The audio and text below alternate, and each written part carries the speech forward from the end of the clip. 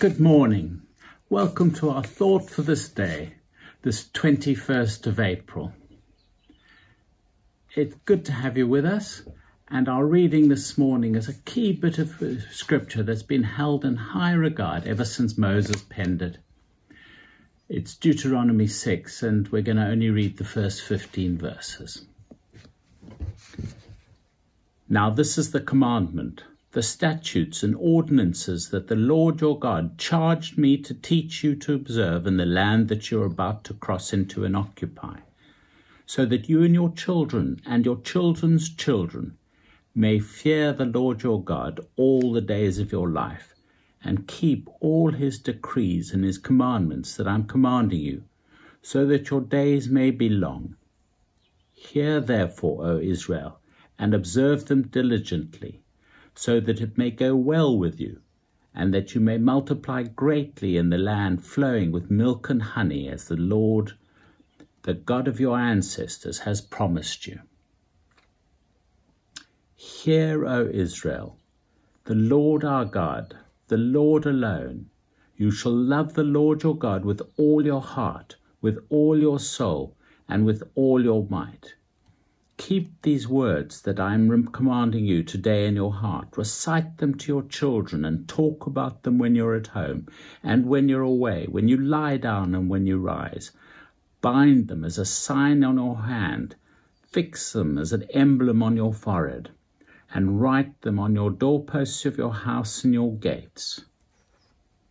When the Lord your God brought you into the land that he swore to your ancestors, to Abraham, to Isaac, and to Jacob, to give you, a land with fine, large cities that you did not build, houses filled with all sorts of goods that you did not fill, hewn cisterns that you did not hew, vineyards and olive groves you did not plant.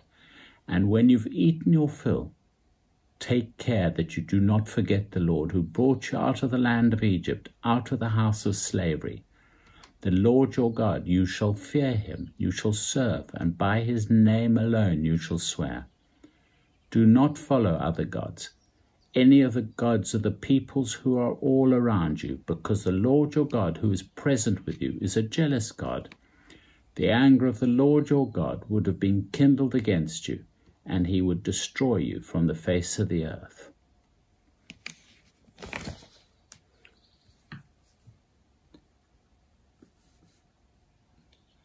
Many people in the West, in the 21st century, find it hard to believe there is one truth or one God. They find it easier to believe there are lots of versions of truth or angles on the truth.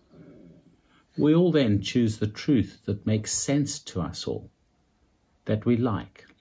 Life is like the supermarket, yet at the same time we're torn apart by cultural wars between right and left, liberal and conservative, atheist and believers.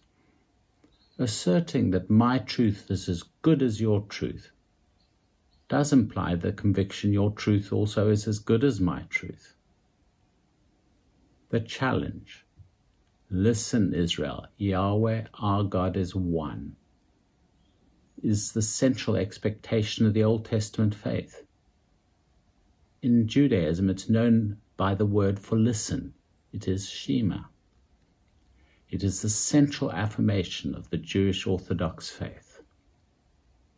For Israel, the question was not merely whether there is one God, but who is this God, and whether people acknowledge this God and repudiate others. Declaring that Yahweh is one does not imply declaring that Yahweh is one does imply there is only one God, and has a focal affirmation that Yahweh is God, and the God of the Canaanites, called Master, is not God. Such beings are gods, but not God or the God. The Old Testament does not dispute that there are many supernatural beings, but it knows that Yahweh belongs to a unique class of heavenly being, a class with only one member. Yahweh is the creator, all these other beings, and the one with the sovereignty over them. They are all Yahweh's underlings and aides, but often not very faithful ones. An important affirmation that follows from this: God was content for other people to worship different gods, who are the real God's underlings and servants. For Israel, that is not possible. Yahweh is the one and the only God the Israelites should worship. The same is true for us today. So in this complex age and at this time, how ready are you to declare there is only one God that you worship and that He is the true God? Are you ready to give yourself to God, to love Him with your whole mind, with your whole self, your whole heart, with all that you are? This was central to the Jewish faith and is central to our faith.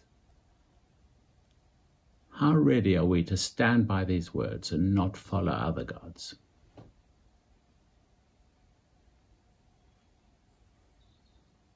Thank you for joining me in our thought for the day. May you have a blessed day.